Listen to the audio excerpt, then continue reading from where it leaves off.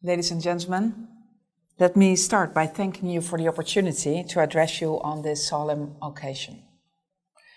As we all know, the recent history of Sinjar has witnessed unimaginable suffering. The atrocities remain vivid in our collective memory, a trauma carried to the present day by Yazidi victims and their families. The crimes committed by Daesh, which include forced marriages, abductions, sexual slavery, rape and other forms of extreme violence, amount to genocide. Compounding the indignity was the fact that victims often returned to destroyed or unsafe homes, or had to reside in camps or informal settlements, with family members missing or dead. Years later, survivors still face immense challenges. While they urgently need to rebuild their lives, unnecessary obstacles continue due to discord on security arrangements, public service provision, and a unified administration. Now, the inability of parties and authorities to set aside differences for the greater good, particularly in such a traumatic context, is frankly unconscionable. 10 months ago, an agreement was reached on administrative, service and security arrangements in the Sinjar district. Together, the federal and Kurdish regional governments took an important step in the right direction, laying the groundwork for stability, improved safety and better living conditions.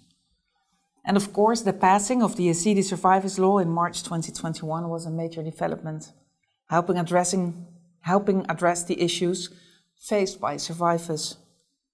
It provides for reparations, care for survivors, and their rehabilitation into society. Right now, however, more must be done. Progress has been unacceptably slow in improving governance and unifying the administration. And the harsh reality is that these roadblocks are holding progress hostage, with the long-suffering Sinjaris paying the price.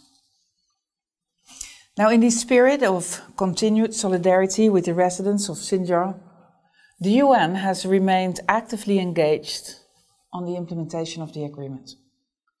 And I can only emphasize our readiness and commitment to help all stakeholders move towards a normalized, sustainable situation on the ground.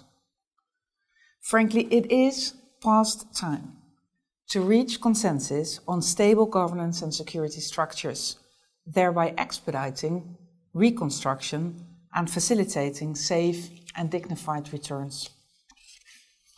Ladies and gentlemen, on this occasion, in living memories of the victims, I wholeheartedly reaffirm our support and solidarity with those who continue to bear the scars of monstrous inhumanity.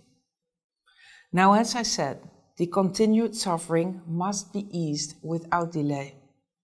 And I therefore call yet again upon all stakeholders to urgently put the interests of the people first, and thus to empower a single, unified administration in Sinjar.